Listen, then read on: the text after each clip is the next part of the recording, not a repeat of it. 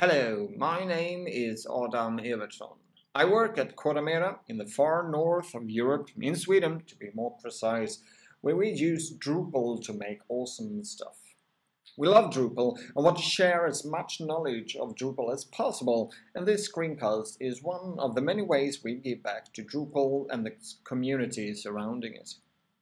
Today, we're going to talk about a nifty little module called Search Exclude NID. If you have a Drupal site with content and for some reason you want to hide one or several of the pages from the search result page, there are several ways of doing this. Today we're going to take a closer look at a module called Search Exclude NID, which is basically a module that removes pages or nodes from the search results. Here I have an installation of Drupal 7, and as you see we have here a node on the front page, but I also have a node called Top Secret, and this pops up when you search for the word secret. So I'm going to log in,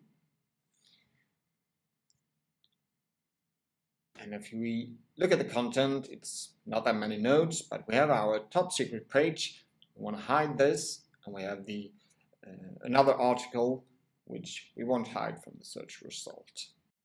There are many ways of adding modules to your Drupal installation, and one of them is to use Drush. Drush is a scripting program that helps you when you're building sites with Drupal.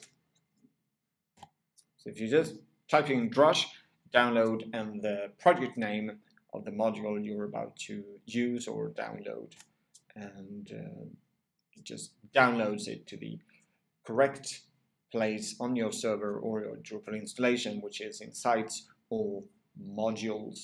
The module is downloaded. You can also enable the module from Drush or with the help of Drush, but we're going to go to Modules and scroll down, and we can find Search Exclusion by Node ID or Search Exclude NID. We're going to enable that one and save. If you scroll down again, you have Permissions and you have Configure, and we're going to go to Configure. And here you have two fields. Either you know the ID for the page or the post that you want to hide, and the other field is a node title lookup. So here you can start typing and just adding this, but this isn't the node I want to hide. I want to hide the one called Top Secret, and there it is. Click that, and you see this is the ID for the node. It's number 2, and if we save this and we can log out. Now, if we search for secret, this shouldn't yield any results, and it doesn't. So this is a very simple module, but if you just want to hide some of the pages from the result, this is an excellent module to use. Thank you for tuning into this screencast, and don't miss the other videos that we've added to our YouTube channel.